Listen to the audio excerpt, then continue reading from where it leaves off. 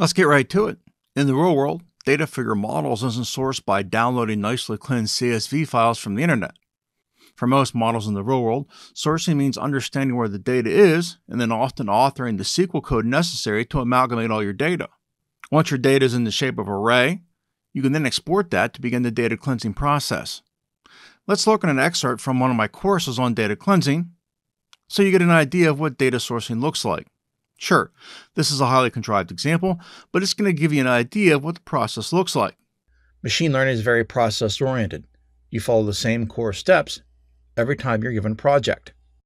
The first thing you want to do is source your data. The data has to come from somewhere.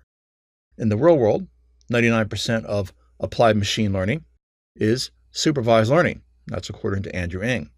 Now, the two most common types of problems are classification and regression.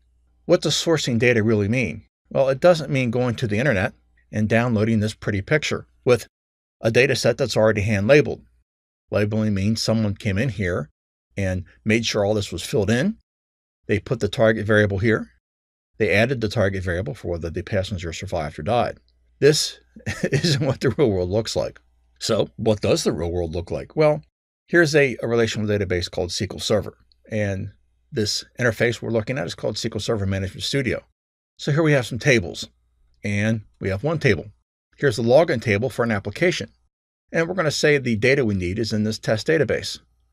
So we do a query on the login table. And it has the login. We have JLo, Charlie Sheen, KemK, their user passwords.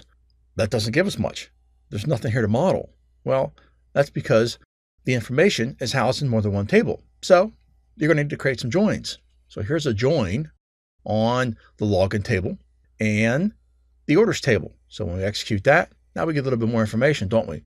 We get the orders by JLo, by Charlie, and by KemK. We've got quantity, cost. Now we've got some more information. That's not it. All right, so we're going to have some other information that we need. So let's move over here, and now let's join on another table. And when we join on our third table, personal, we get even more information that we can use to build our model with. Now, this is the most simplistic example I can give you. All the rows you can see are filled in. Now, if we had this data set in the real world, all we would have to do is hand label the target variable, and then we could predict what people are going to buy. Thanks for watching. Don't forget to like and subscribe, and have a great day. We'll see you soon.